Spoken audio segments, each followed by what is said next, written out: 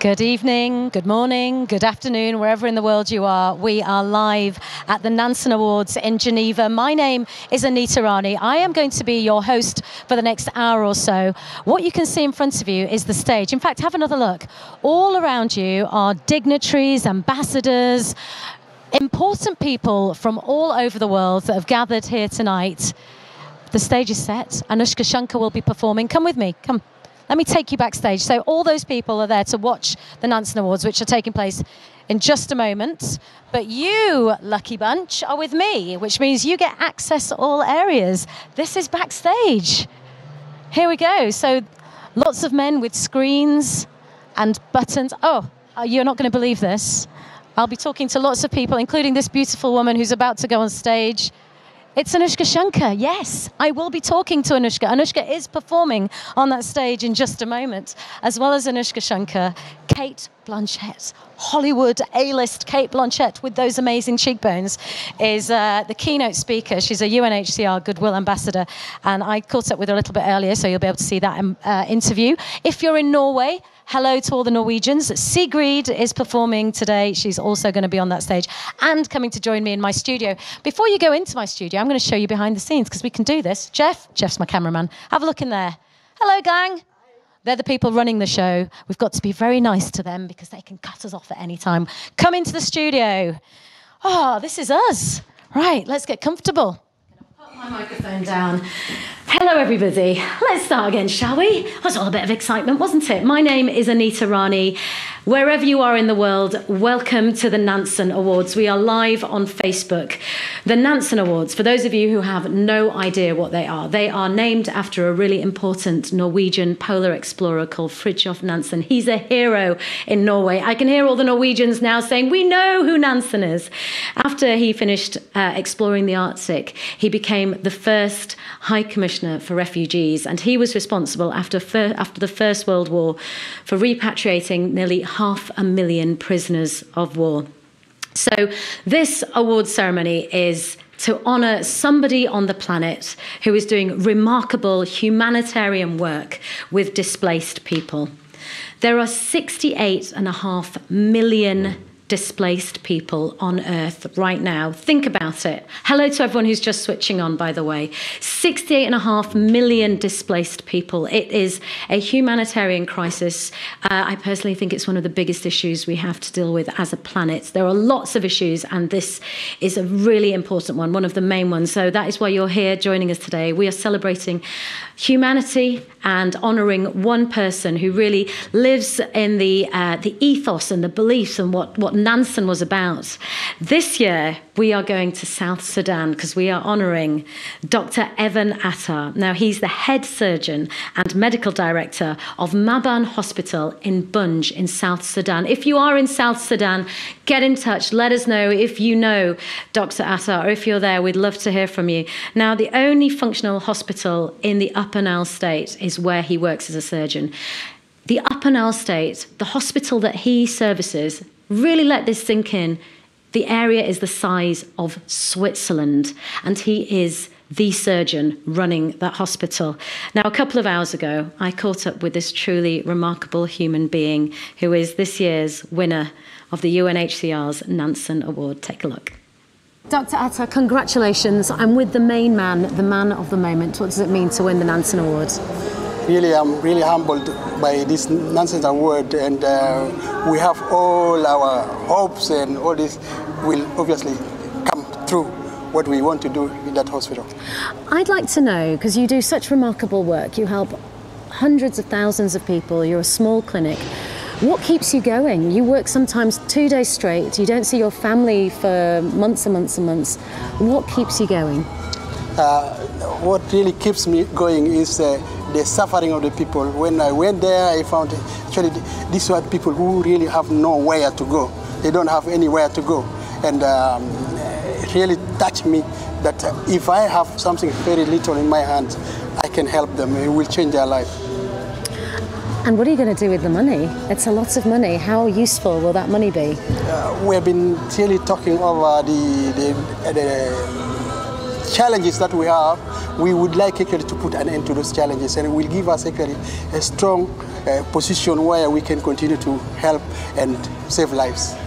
I want to congratulate you once again. Have a wonderful evening. Are you looking forward to going on that stage and being in front of all those dignitaries?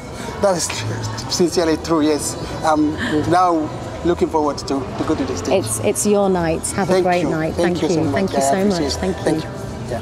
What a guy. It is his night, you see. So that is what we're celebrating tonight. We are focusing the world's attention. All of you who have joined us, welcome, welcome, welcome. This is the Nansen Awards. We're live in Geneva. That is the man who has won the Nansen Award this year, as well as the $150,000 he is taking home. He's also taking this. This is the award that he gets, and $150,000. Now imagine how far that would go in a tiny clinic in South Sudan where he works.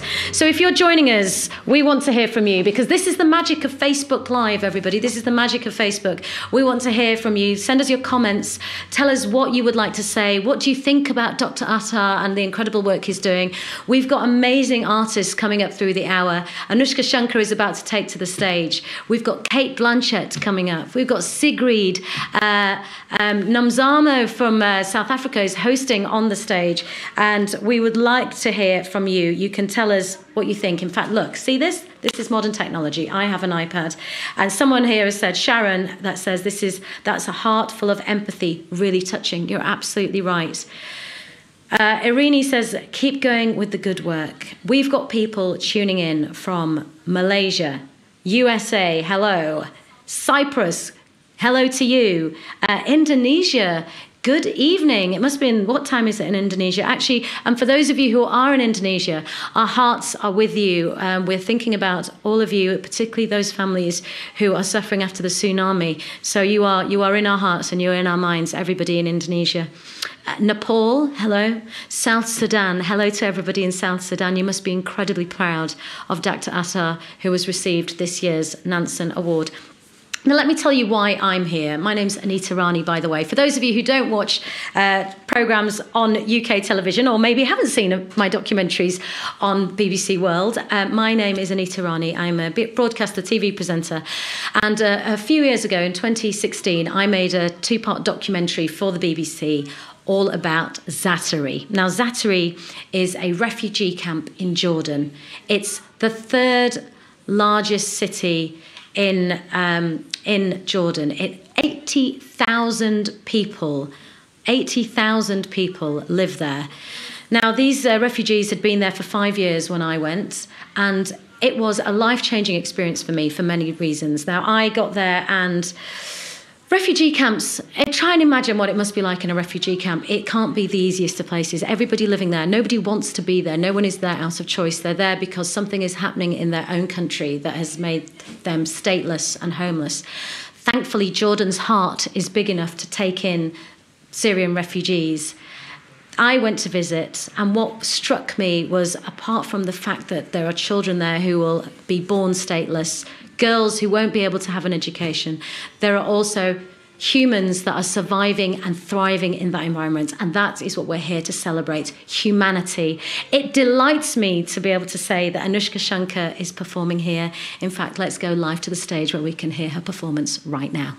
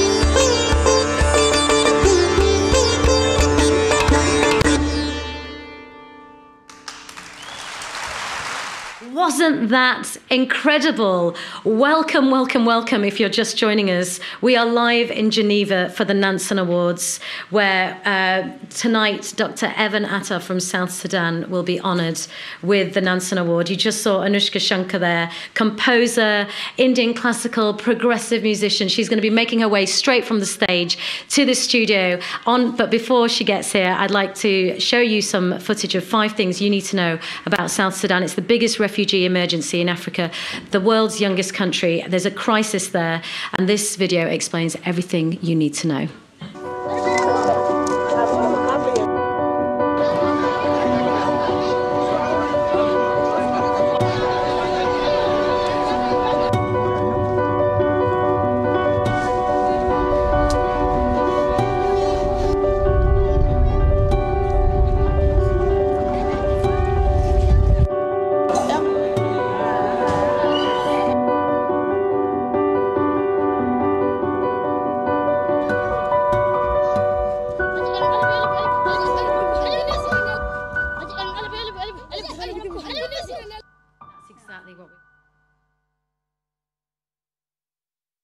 Really confused because they were like, good evening, yeah. We're here, we are here. This is Facebook Anoushka. Can you believe, everybody, Anoushka Shankar, who we just, I mean, look, the comments are coming in. By the way, please keep your comments coming in. Anoushka, people are saying beautiful music.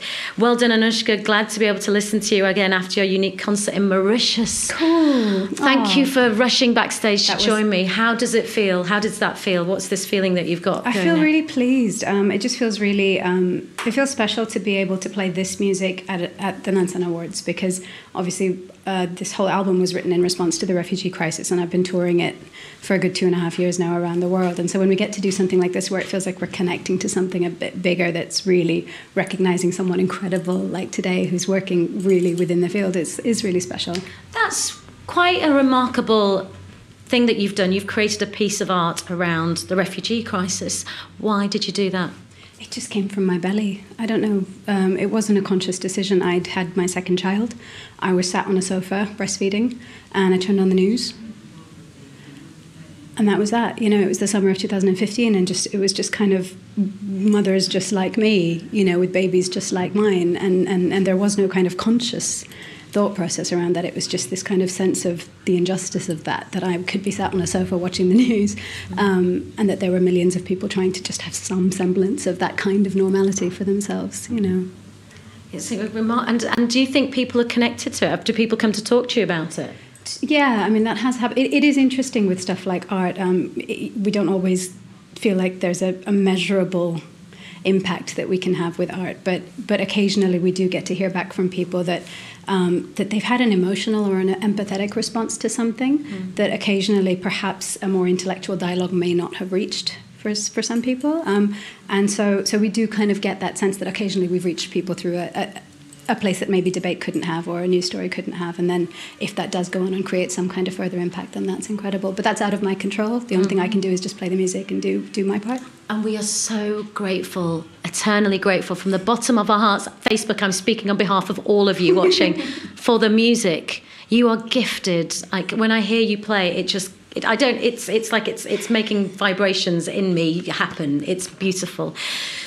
You connected to the crisis because you had your child in your arms, and you're a human being with a beating heart, but also you're a global citizen, Anoushka. That's how I see, Indian heritage. You've lived all over the world. Do you think that gives you another perspective on what it means to, what home means, or for refugees and displaced people, the lack of? I wouldn't say it gives me a greater insight into, what a refugee life story would be in any way, but it does give me an insight into the opposite, that by virtue of the kind of passport I have and the upbringing I've had, I have the fortune of being able to make choices about where I want to live and where I want to work, and then that's the kind of thing that we can so easily take for granted, except for so many millions of people that isn't the case. And so I do feel like that's something to be grateful for and to be aware of in the choices I make. Now, you know this about me because we are friends, by the way. Buddies. We're buddies. I borrowed my clothes from you. No, you look amazing. I cannot tell you. Right, that is a proper. I can't believe you told everybody because you should have just gone with it, owned it. I showed up in a panic and said, "Do you have an Can extra you dress?" imagine what I'm going through? Right, I'm sitting here watching this incredible woman on stage. And like, she's wearing my dress. Yeah, and you look amazing in it. But you should have told everybody. Anyway, it's a dress. And you know that my story is we're North Indian, the partition of India, and so many of us have migrant stories. We are all like this story of moving around the country. It's just about moving around the world is part of so many of our histories, isn't it? No, absolutely. I mean, where is someone from? Where do you draw the line in your history? Like, where do you stop and say, this is where I began? You know, who knows your beginning point, really? And you know, yeah, I mean, it's the same. My parents are from two different parts of India, but my father, of course, you know, there was an effective partition as well. And so, yeah, it is part of us all. I'm looking at these Facebook comments that are coming through for you. Someone's saying, congratulations, keep the fantastic work up. Watching from Lebanon. Thank you for beautiful music, Greta's saying. Another question, what inspired you to work with refugees? Just why as you said, here? Because it feels important. I mean, this is the you know, one of the greatest crises of our times, and I don't feel like I can shut my eyes or close my heart to that. I'd be more worried if I could, really. I think you've said it beautifully. Please keep just connecting with your music. You know, your music you're a gifted, wonderful, beautiful human being, Anoushka. I love that you are here. I love that you're my friend. And thank you so much for speaking to us. Thank you. Anoushka is not the only remarkable woman who's involved in this event tonight. Cate Blanchett. Yes, the cheekbones. Cate, I mean, yes. Cate Blanchett was made a UNHCR Goodwill Ambassador in 2016. She is here tonight to deliver the keynote speech. And earlier today, yours truly had a chance to ask her a few questions about her advocacy for refugees and her passion for storytelling. Take a look. Cate, it's lovely to see you. You could add your time and your celebrity to any number of causes. Why have you chosen to be a Goodwill Ambassador for UNHCR? I count myself incredibly privileged to be working with UNHCR. I mean, I look around me and it's the largest, one of the largest crises facing us as a species. It's an unprecedented amount of people are on the move, 68.5 million around the world, and many of them are refugees, and many of those refugees are children. Over half of the refugees around the world are children. So as a mother, as a human being, you can't ignore that.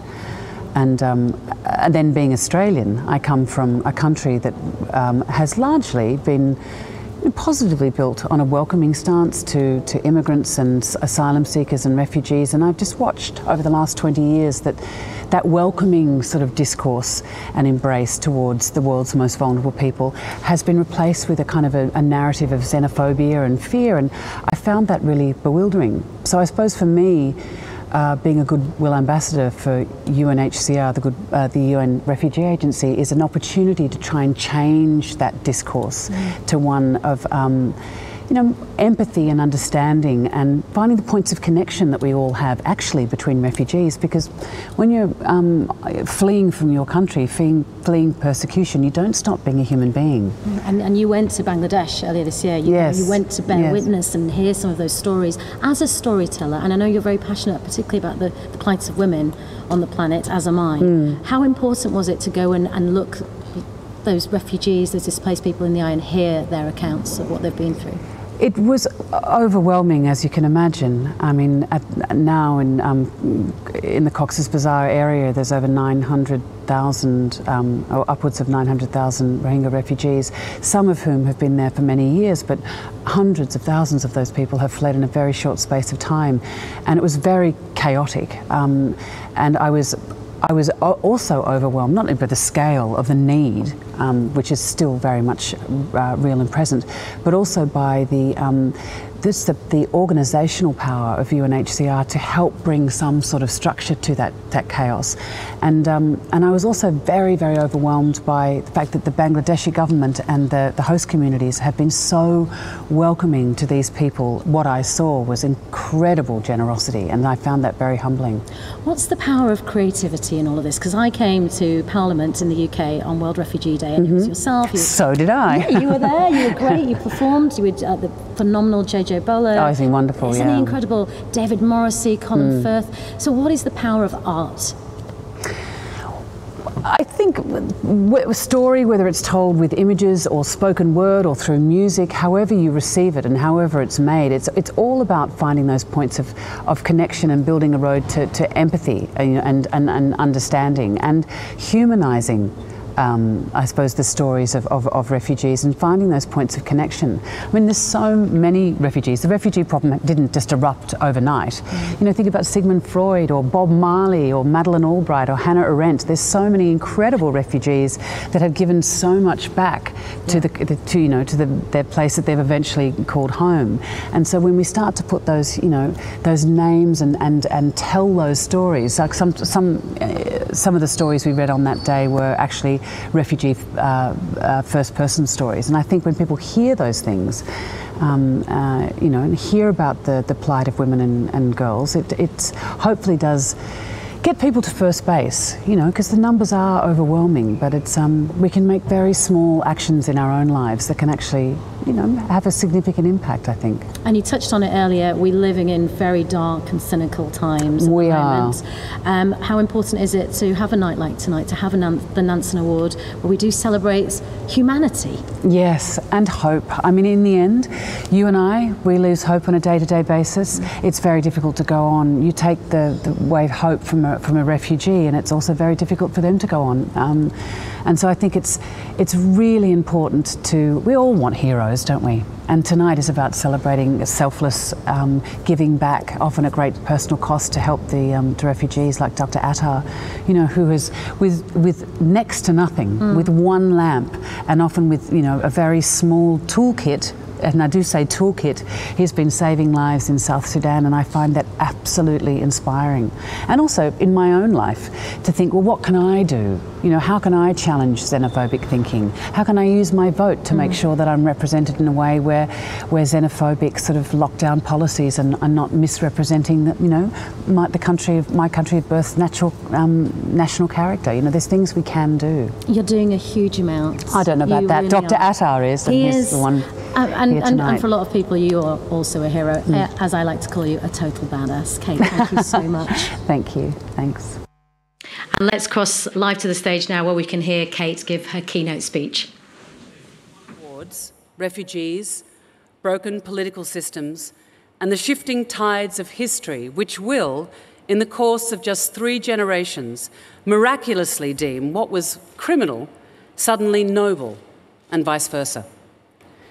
It's an Australian story. Australia, white Australia, has a history teeming with refused, denied and demeaned people. It has been built on the hopes of immigrants, many of them refugees, the despair of convicts and the denial of its original inhabitants. In short, Australia, when viewed through the prism of late Western capitalism, is a snapshot of the broken consequences of colonialism, religious extremism and prejudice. So, to the story. Years ago, a man was born whose parents had no hope or chance in their home country, and so they decided to ship themselves to Australia. He was born into a big family that only had each other to rely on. The social system around them was weighted entirely against them culturally. Their religious practices were spurned, their rights impinged upon regularly. They were always blamed for local disorder and for any unsolved petty criminal activity. Consequently, they were hounded by the powers that were at the time, hounded and harassed, derided in the press and denied access to education and most pathways to a good, honest life.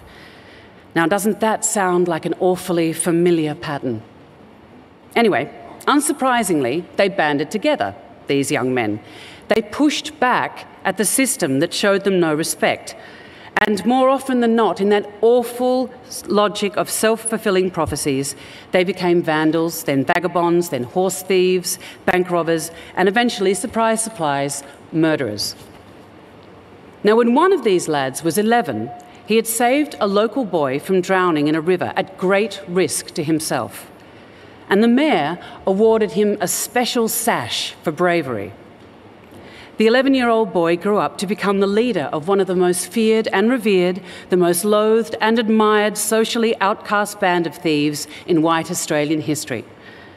No, it wasn't AC/DC. It was the Kelly Gang. That boy was Ned Kelly, the outlaw. Now, Ned was an Irish Catholic at a time when the Church of England and the Protestants run Australia. He was poor and he had no chance of getting access to society. It was a walled society. It was a xenophobic society. It was a society that closed ranks and sat on its piles of gold greedily in its gleaming towers. And these days, he is seen as one of Australia's greatest heroes, a forward-thinking, albeit entirely self-educated and unsophisticated agitator for social change. Now, he was tried and hung as a murderer and a thief, the only member of the Kelly Gang left alive after a terrible siege with burning buildings and terrified civilian hostages. He had survived the siege in his trademark armour. And when they captured him, they found under that armour that grown man was wearing the sash he had been awarded at 11 years of age. The sash that deemed his actions worthy of respect. The sash that said thank you. Now, we are back in times of crisis. A time of xenophobia and closed ranks and walls and endless religious and moral and economic justifications for massive wealth gaps and massive social disorder and massive cultural fragmentation. Countless justifications, but no solutions. Now, the award tonight marks a great humanitarian achievement. It is a formalised way of saying thank you to one person specifically, but perhaps most importantly, it carries with it the inexpressible thanks to all who work in humanitarian fields, often at great personal cost. Across the globe, hope comes with these individuals who dedicate their lives to the service of refugees and the internally displaced. Hope is embodied in the field workers and in the volunteers like our Nansen laureate tonight. People who bring refugees and host communities together. In these people, we have not just the ground force, but the beating heart and moral impulse to achieve change. The Nansen Refugee Award winners and finalists embody the dedication that shows us how we can transform brutal disruption into great human triumph. Now, as an artist, it's my job to explore the human condition through the telling of story. And I believe art should provoke us to question our values, both as individuals and as a society. So I'd like to finish with one more story. It's a work that many of you will know. Now, my son Iggy is here with me tonight. He's looking askance because his mother's mentioning his name. And do you remember reading The Silver Sword? Well, The Silver Sword is a story from yet another time of great disruption, a story from the Second World War, the consequences which led, of course, to the formation of our beloved UNHCR. And as Iggy and his father and I read this story together, I realised how profoundly relevant to the world today it still is. It's about the good in people. It's a call for open and compassionate concern for the plight of those less fortunate than ourselves. People tossed about like corks in a storm. Vulnerable people like that 11-year-old Ned Kelly. People who are served by great humanitarians like Dr. Atar. And so, it is people like Dr. Atar, our Nansen laureate tonight, who personify that good and who inspire us to build a better future for everyone. Thank you. Powerful stuff from a remarkable woman. I'm also joined by another remarkable young woman, Sigrid. Welcome to Facebook Live. Thanks a lot. Sigrid, the world, Sigrid. Hello, world. You could perform anywhere. You are so in such high demand. Why have you chosen to take time out to come and perform at the Nansen Awards? Oh, why? I'm incredibly honored to be here tonight. Just being in the company of all these great people here. I'm very proud of what I've achieved, but like looking at what people here are achieving and the winner of this year's award, it's remarkable. It's huge, and it's so nice that it's being recognized at such a big platform. So yeah, I'm very excited to be here. We are excited to have you here. Now, Nansen, you are Norwegian. Nansen, Norwegian. He's a hero, right? Yes.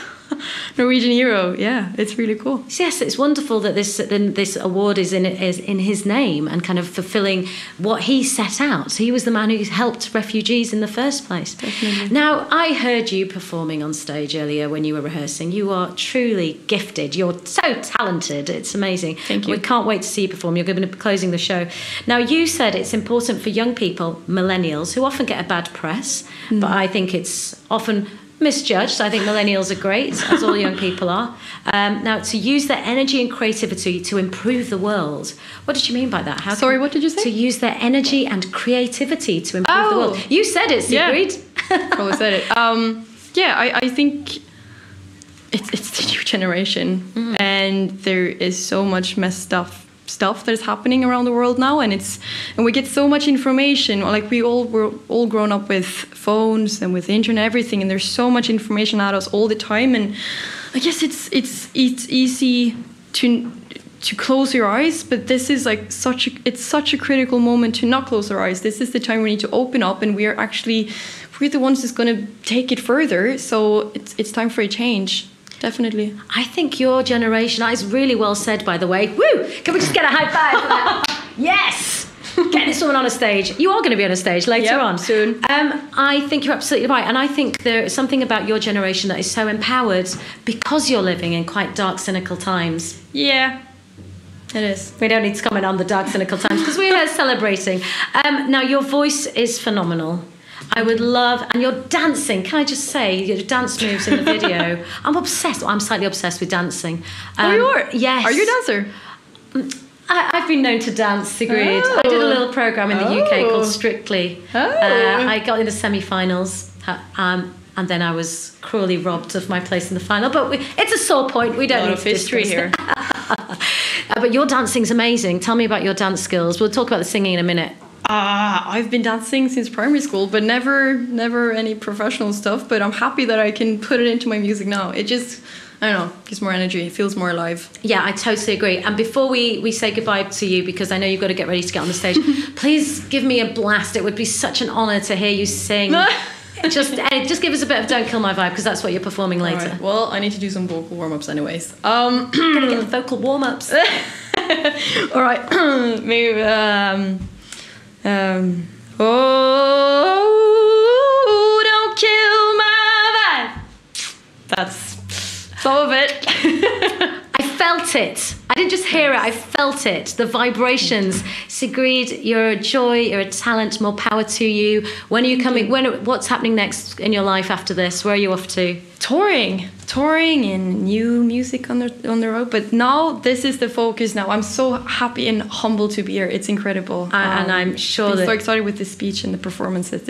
It's amazing. So many talented people here. I think it's really important to have someone representing a young generation here, and someone as talented as you. Another badass girl. Thank you, Sigrid. There's loads. Have a great performance. I can't wait to see you perform. Thank you. So now we will be. No, I'm going to show you another. We're going to give. So we often talk about. We see these amazing people. We're honouring Dr. Evan Atar, but people wonder, what can we do? How can we help? How can we help in a small way? Well, here are 8 ways that you can help refugees.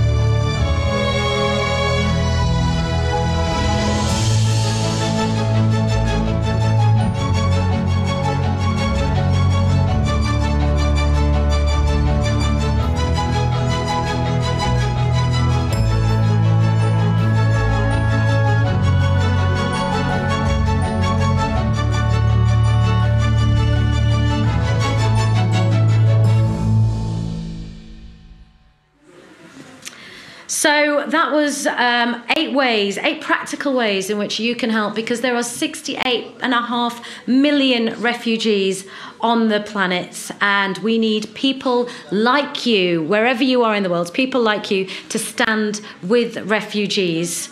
So Nomzamo Mbatha. Any of you heard of Nomzamo Mbatha? I think many of you will have. She is hosting live on stage, and she's making her way to the studio to come and talk to me. Lots of you joining in from all over the world.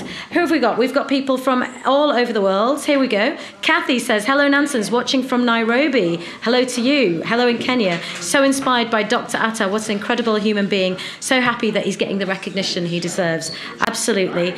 We've also got Esther, who's live, who says, thanks for this live. She's having a great time watching this. Christo, hello Christo, how are you? Christo says, Atta, congratulations for proving that hard work, compassion and honesty are indeed the best policies. So as well as this Facebook Live, we have been taking you live to the stage, and the amazing host for the evening, my co-host, is Nomzamo Mbatha. Come on in, gorgeous girl. It's an invasion. Yes, have a seat. Look at you. And look at you. You look amazing. How is it out there?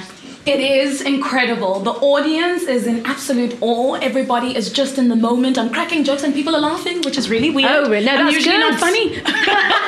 You are funny. You've brought the energy. Now tell me, how do you find yourself involved in the Nansens? When did you first get connected to UNHCR and the work of refugees? Oh, goodness. I think it started early last year.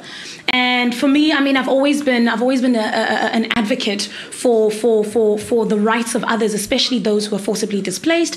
It's been an incredible journey of just self-enlightenment as well, but also knowing that one is advocating for those who are your displaced kin and knowing that you're making a difference. I think so. And it's so nice there's someone so young talking about this. Right, you did something really remarkable in June of this year. You gave a TED Talk. I did. Yes. Tell us where this TED Talk was, because it wasn't just an ordinary TED Talk, was it? Tell us about it. We definitely made history. You know, UNHCR has been groundbreaking in just pushing for that. And one thing that I absolutely was excited about is hearing that TED Talks have never gone to a refugee camp, and for the first time in history, they were going to Kenya at the Kakuma refugee camp. Amazing, you have no idea. So they'd never been to Kenya? Nothing, never been to a refugee camp, for that matter. So it was really groundbreaking. You should have seen how everyone in the streets came out dressed in their nines, because there was also like a fan park. So there was this huge screen. It was just really, really joyful. I'll never forget that day. I bet. And like you say, making history. Yeah. Now, was that your first time in a refugee camp? No, it wasn't my first time at a refugee camp, but it was my first TED Talk. Yes, your first ever TED Talk. Yes, well, nerve-wracking. Nerve-wracking, but no doubt you smashed it, because I can imagine that we know you're an incredible speaker. We know you're a phenomenal actress, and you're doing incredibly well. Congratulations on your nomination. Thank you. Should have won. Yes, please. She was robbed. Yes, I agree. Was robbed.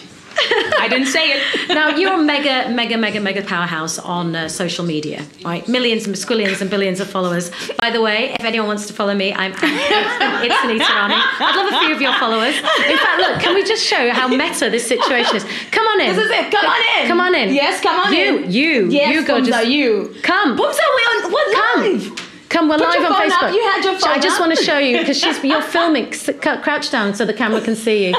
This is what's going on in the background. There is someone filming this whole situation whilst we're talking. Right, so yes, can social media? Thank you so much. She hates cameras. She always wants to put me on camera. You need to see the modern world. So there's someone Nomzamo. There's someone following you all the time. Social media. Yes. Can social media change the world? What is the power of social media? The power of social media, Anita, is the fact that it has taken the world from being this big to being this small. And if used right, it can really be used for good. I think if you spend time on that, I mean, for me, I spend time on social media for information. Either I'm giving information or I'm receiving information. And for me, you know, like, the one thing that I absolutely love about it is how quick and how instant. I mean, look at us. I know, right? You know, in the past, you'd have to wait until what? A couple of hours or a couple of days for everybody to see the content. But, you know, today it's instant. Everybody's here with us. So they can connect with what we're talking about, 100%. which is #WithRefugees. Refugees. That's it. At It's Anita Rani, all Numzama's fans. There we go. Listen, you are presenting a live show. I am. We're getting very comfortable I'm here. already sweating. I need you to get back on that stage. I need to run. Go and do your hosting duties. I'm going to catch up with later. I want you to high five Ahmed on your way, because he's coming in as you're leaving. Yes. Exceptional on stage. So there we go, the gorgeous host of the show. Now there's all sorts going on. Now I am about to introduce you to someone who is utterly remarkable. His name is Ahmad Joudeh. Ahmed, come and join me. Hello. Just come and join us. This is how we work in Facebook. Hey. How are you? Come. Good. Look at you. Take a seat. Take a seat. How was your performance? Amazing. I'm happy with it. I reached the point that I wanted to reach while choreographing it by being supernatural and just send my message through dancing. Your story is absolutely remarkable. So you were born stateless in a refugee camp. I think most of us on planet Earth can never even begin to imagine what that means, how that feels. Tell us a bit about that experience. What does it mean? How does it feel to be stateless? Well, to be honest, before the war in Syria, I never felt stateless. Right. But because I felt always home in Syria. But when the war starts, when people start to define each other, and when I left Syria, when I asked for refugee asylum in Holland, I was shocked with the nationality stateless. And then I asked, what does that mean? Then they told me that you are nothing, you are from nowhere. And then that was very big shock for me, because nowadays, and when I asked, it was like last year, 2017, and how can we define people as a stateless people? We are all human beings, you know. I was born as a refugee, I didn't choose to be a refugee. That's different. And then your connection with dance. You were born to dance. I saw you perform on that stage. We're going to show another clip of you. In fact, can we show that clip right now? We will be showing. Yes? We're going to show you dancing. But watching you perform, it was so emotional. I love dance. I think dance is one of the truest art forms.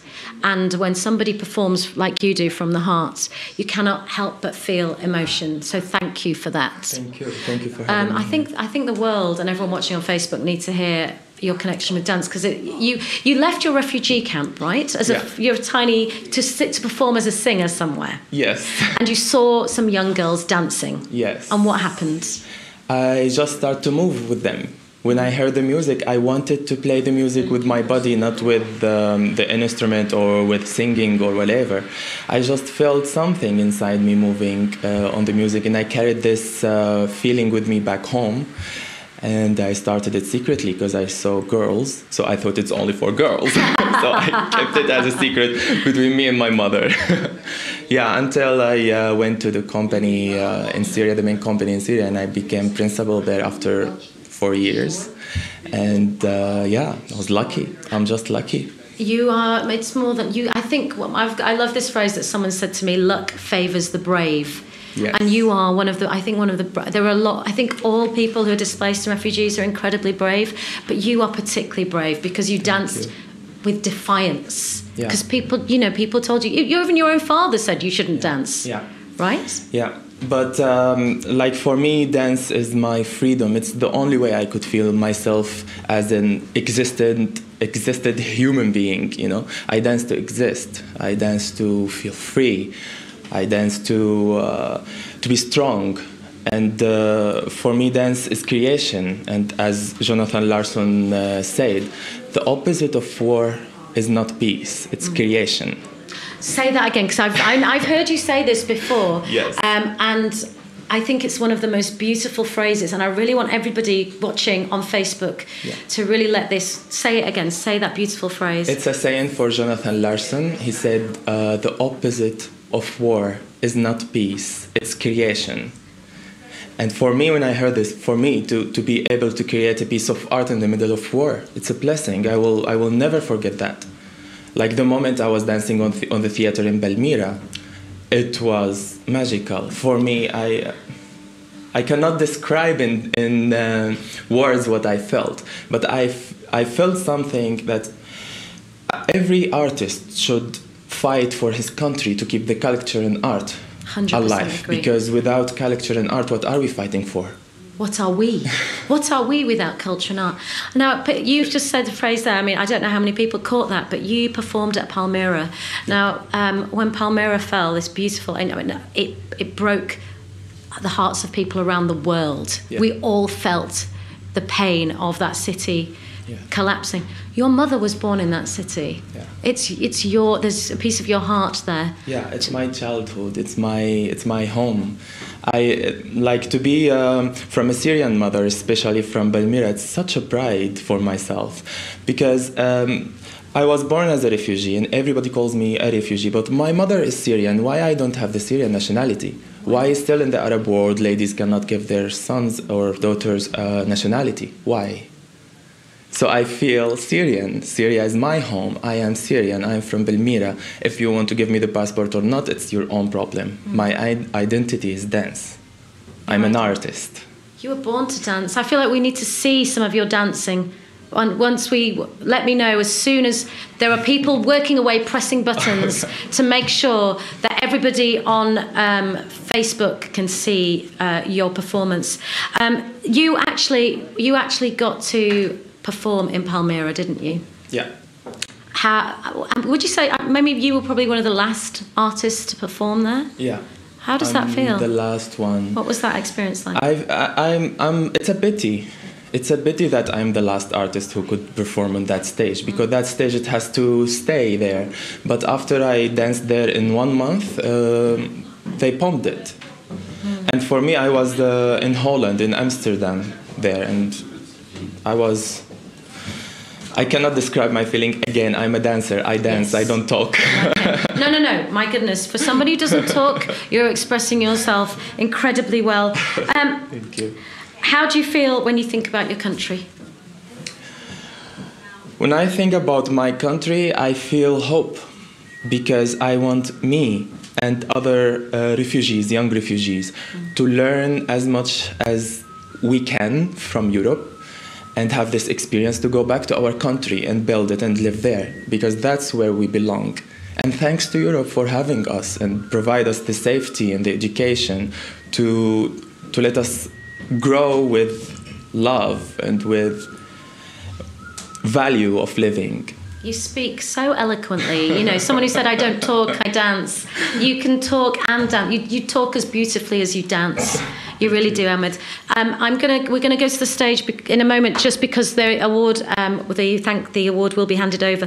But you have a very special tattoo, don't you? Yes. Come on, let's have a look. I want to have a good look. It's so hot in my studio. I'm so sorry. All right, how can we get you don't have to crouch down, because the cameras, we've got robo-cams in here. Okay. Can we? If you turn around. And is that in Hindi? Yes. Hindi mein likha hai? Yeah. I'm Indian. I can't read Hindi though, sorry. I'm a part-time Indian. Born in Britain, for all the Indians watching who think... Natia Yamaro, it says, in Indian. Natia Yamaro, dance or die. Dance or die. Yeah. What a powerful statement. Why did you have that put there? I put it here because there where they cut the heads. And when I got threatened by those resist groups, I don't like even to mention them. You don't have to, but we can imagine that your life is you're under incredible threat. I wanted them, when they catch me and cut my head, I want them to see this for the last time, and especially in Indian, because Indian, they still have God for dance, and I believe I belong to this. Absolutely. And if only my mother had put me into Kathak from a very young age. She did it herself. I love to dance. And I didn't even have a tutu when I was a deprived child. I would love to know, just before we go to the stage for the handover. Okay. Well, I did a program called Strictly. I can't believe I'm bringing this up. It's not about me, but I did a program. It's like Dancing with the Stars. And I was taught that because I've never learned to dance, I've never learned to point my foot. Is there a technique you can give us for everyone watching? There's millions of people watching all over the world. How do we point our foot? Is there a technique? Darcy Bustle, the prima ballerina, told me you point from your little toe.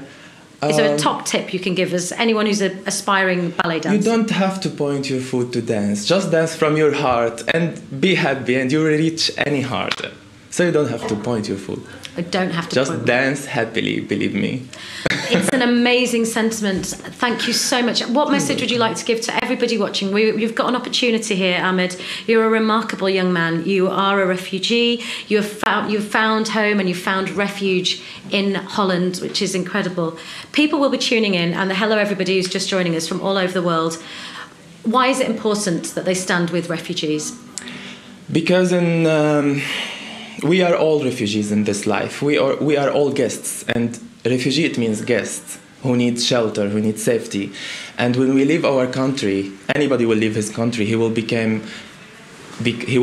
a kid who needs care, who needs help, who needs to learn the language, to need how to walk around. So just let's be nice to each other. And I would ask, you can help a refugee even by show him how to take the tram.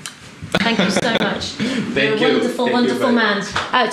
Just stay seated just for a moment, because we're going to cross live to the stage where we can see the handover of the award. Yeah. It's yours.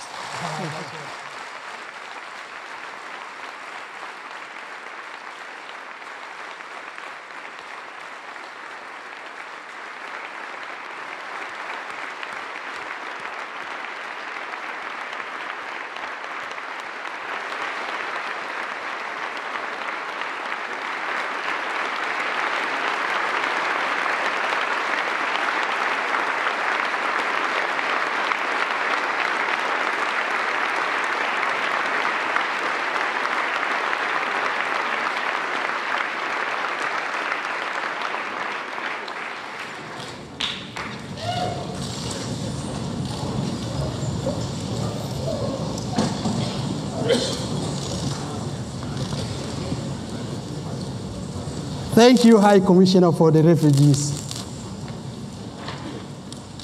Your Excellencies, ladies and gentlemen,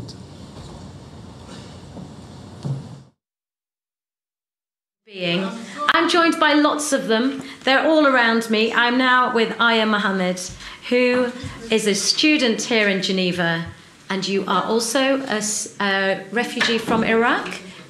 Are you still a refugee, Aya, or are you now? I can't say that I'm a refugee, and I can't say that proudly. I mean, I didn't choose to become a refugee, but I became a positive refugee because I chose to. Tell me your story. So my name is Aya. I'm 23 years old. Originally, I'm from Iraq. I lived just 7 years in Iraq because of the war. I fled to Syria, Turkey, and now I'm in Switzerland. I resettled in Switzerland 1 year ago. And I will be a refugee for more 15 years until I get the citizenship, hopefully. Incredible. What does it mean for you to be here? Actually, it's very, very good to not just come and cry on the situation that the refugee live through, but we are here to celebrate the leaders. Refugees are leaders. We are celebrating these leaders. So, I think you are a leader. You're a brilliant advocate. I mean, for me, what brings me more joy than anything, Aya, in life is to meet empowered young women like yourself. Thank you so much. Thank you. And you are such a great speaker, and it's no surprise that you are sitting here with me today. And the reason you are here is because of Brandon Stanton. Now, Brandon Stanton, for people who don't know, has an Instagram account called Humans of New York, and it just shows you the power of social media, the power of Facebook, the power of Instagram. He took a photograph of you, right? Yeah, Tell that's us what correct. happened. I met Brandon Stanton a few years ago, and he shared my story through Facebook, and it got over than 1 million signature to let me in the United States, but I end in Geneva. So, as you said, the media is really power. And to focus on these cases of refugees and to show that they belong to this world, and we need to focus on them as much as we can. Yeah, but it was you that kind of really drew his attention, and basically from that you found yourself at Davos, didn't you? Yeah, I was honored to be a guest with Cate Blanchett. She was amazing, and we need more people like Cate actually to put focus, to put emphasis on the positive side of being refugee, and how can we support and how can we build that empathy. Now, she interviewed you about the power of storytelling. What is the power of storytelling? What does you mean by that?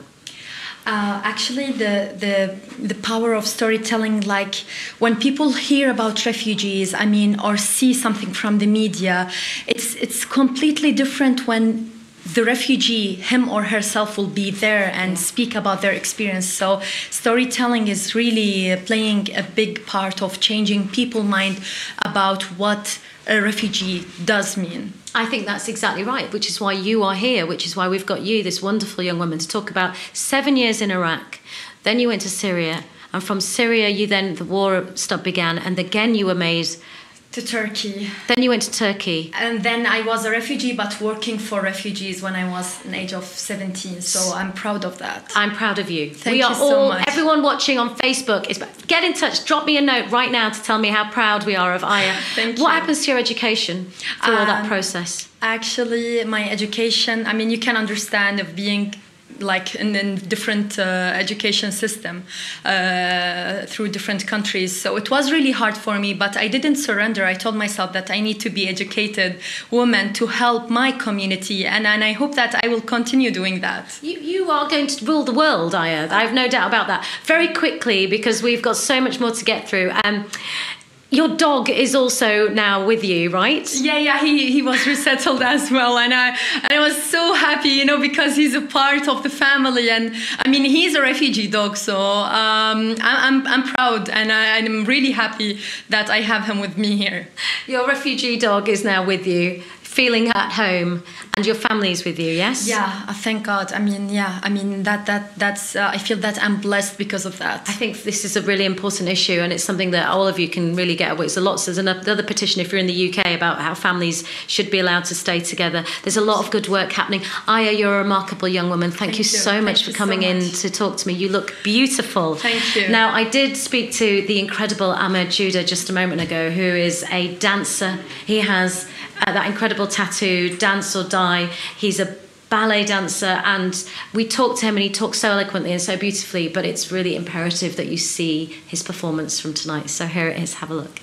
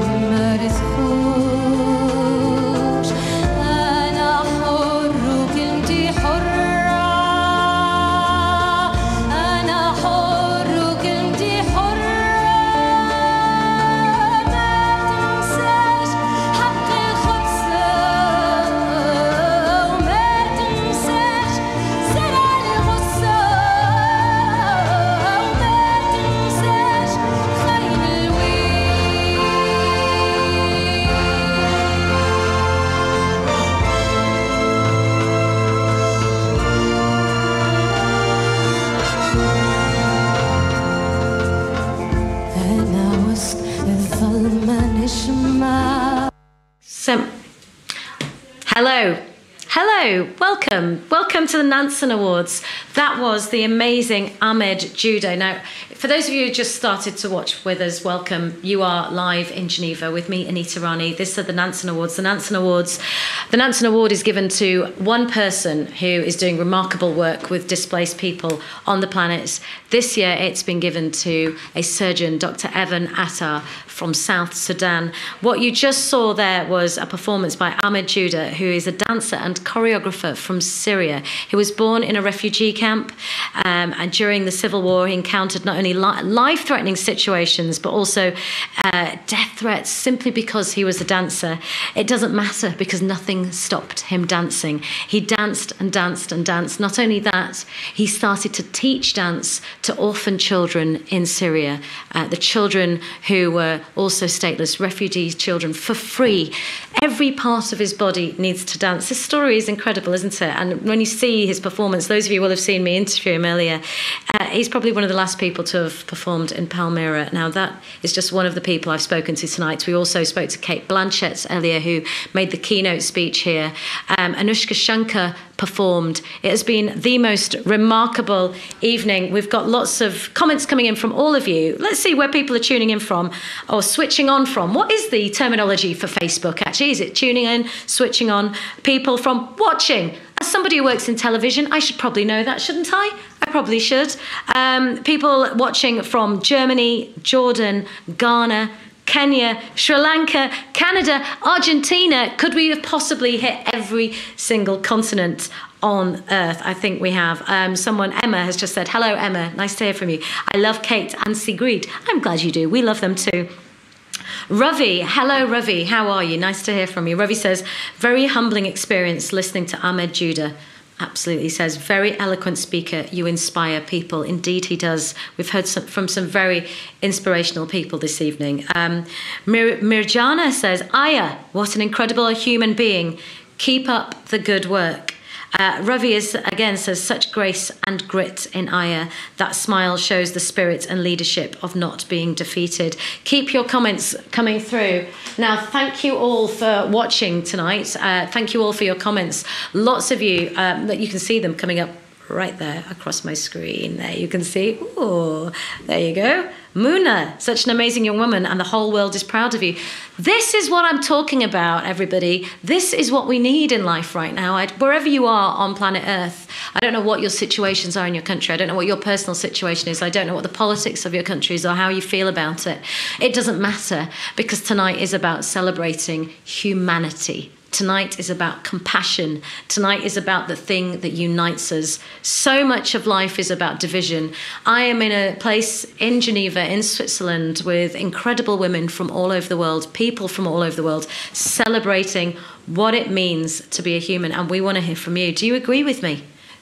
What do you think about some of the speakers you've heard from tonight? What did you think about Cate Blanchett's keynote speak? How did some of the performances make you feel? We've heard from all these creative people, and all of them are saying the same thing, essentially, which is there is such unity in art and what they're doing. And without art, we're not human. Do you agree with that? I think I do. I wish I could dance. I wish I could sing. I wish I could perform, play the sitar like Anoushka Shankar.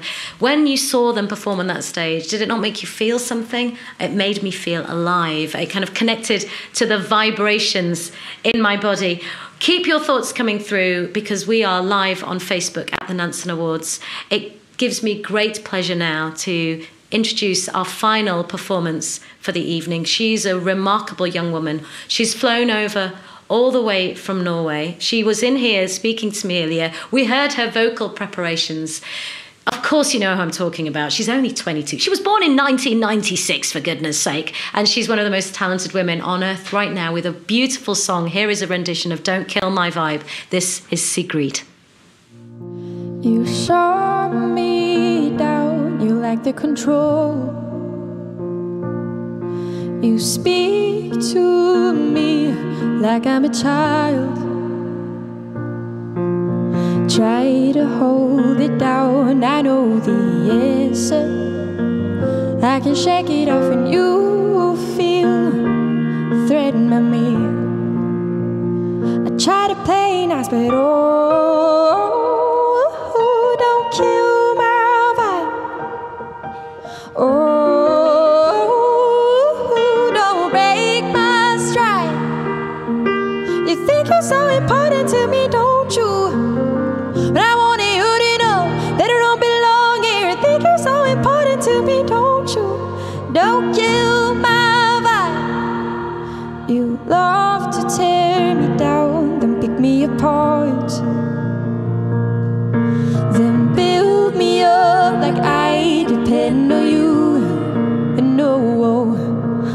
I throw myself from heights that used to scare me. 'Cause you're surprised I'm the puzzle you can't figure out. I try to play nice, but oh, don't kill my vibe. Oh, don't break my stride. I try to play nice, you think it's so important to me, don't you? But I want you to know that I don't belong here. Think you're so important to me, don't you? They don't kill my vibe. Say I'm young, I don't care, I won't quit, no, no, no. Say I'm young, I don't care, I won't quit, no, no, no. No, you're acting like you hurt me, but I'm not even listening. No, acting like you hurt me, but I'm not even listening. No, don't kill my vibe. No, oh, don't kill my vibe. No. I try to play nice, but oh, don't kill my vibe. Oh, don't break my stride. I try to play nice, you think it's so important to me, don't you? But I want you to know that I don't belong here. Think it's so important to me, don't you? Don't kill my vibe. Thank you.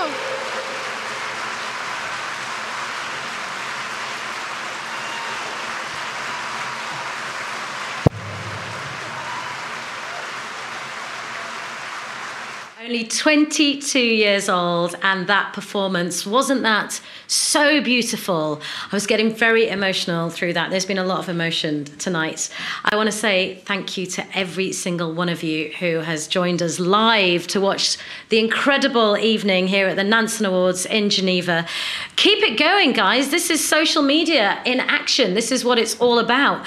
I want you to tell all your mates. I want you to spread the word about what you've seen tonight. You can follow us on Insta at Refugees. You can follow me as well. It's Anita Rani. You can follow us on Twitter, Insta. Share what you've seen tonight. It's going to be there for a while. Get everybody to get involved. Follow what Refugees are doing. It's at Refugees. Tonight has been put on by UNHCR. They're doing incredible work. Let me remind you, 68.5 million displaced people on Earth right now. Wherever you are, in the comfort of your own home, watching on your laptop with your families, just give them a hug tonight. Just think about the home that you're in and think about the possibility of not having that. 68.5 million people are living like that right now without a home. Thank you so much for those of you who've been getting in touch with us. Lots of you have been getting in touch. Mahbub says, great performances. We're big supporters of UNHCR. Keep it up. Thank you to the team. Munna says, such an amazing young woman and the whole world's proud of you. Yes, you're talking about Aya. I totally agree. Tamara, who's joining virtually from Tbilisi in Georgia. My goodness, Tamara, lovely to see you. Georgian food, amazing. And much love and appreciation to Dr. Atar, South Sudan, and the country I worked in and love. And again, someone here says, we're big supporters of UNHCR. Keep up the good work. Indeed, UNHCR, keep up the good work. And all the team. I want to thank personally all the team that have put this show on. They've been working very, very hard to make sure that we're able to broadcast this Facebook Live to all of you. So thank you to everybody who joined us. Messages thanking me too. My goodness me, messages are coming in. It's been absolutely my pleasure. It's been my honor. Remember, this is about compassion. This is about humanity. We all, put your hand there, every single one of you. Come on, all of you, right? Can you feel it? Is it beating? Yep. So we've got a heart, right? That is what makes us human, and that's what connects us, and that's what tonight has been about. It's been my honour to be your host. Until the next time, remember, #follow @refugees, spread the word, spread the love. Goodbye, wherever you are. See you soon.